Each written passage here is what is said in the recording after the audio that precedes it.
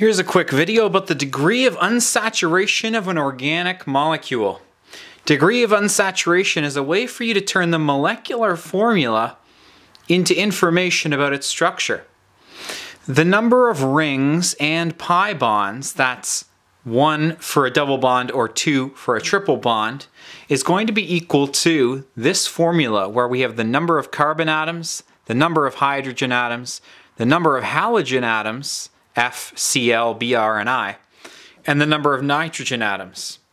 Let's plug a couple of these into the formula, see what we get, and trust ourselves that it's true. So, benzene C6H6 will have a degree of unsaturation of number of carbon atoms, 6, minus number of hydrogen atoms, 6, divided by 2, minus halogen atoms divided by 2, not an issue, plus nitrogens divided by 2, not an issue, plus 1. That's 6 minus 3 plus 1, which makes 4. If you take a look at the structure of benzene, there is 1 ring and there are 3 pi bonds.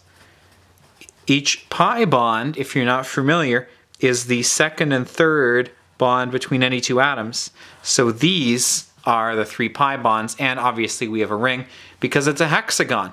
1 and 3 make 4. That's not a coincidence. Here, let's count up the number of rings and pi bonds first and convince ourselves that we're going to get the right answer there. Let's count the rings. 1, 2. Well, that was easy. 2 rings. How many pi bonds do we have? Well, we have 1 here, 1 here, 1 here, and 1 here. That makes 4 pi bonds. So I'm guessing that our degree of unsaturation should come out to 6. All right, let's see. The degree of unsaturation for this molecule is carbons, 8, minus hydrogens over 2. That's 10 over 2. There are no halogens, so I don't have to worry about that. But there are nitrogens this time, so I will add 4 over 2. Then I will also add 1. That gives me 8 minus 5 plus 2 plus 1.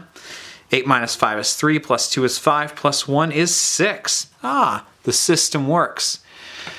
If you have the molecular formula, the molecular formula, you can get information about how many rings and or pi bonds there are with degree of unsaturation. I've personally only used this in a structure course where they give you the molecular formula because we determined it with mass spectrometry and other stuff, and then you have to propose a structure. If your degree of unsaturation is 6 and you don't propose a structure with 2 rings and 4 pi bonds, or some combo that adds to 6, you best believe you're getting it wrong because this system works. Degree of unsaturation. Best of luck.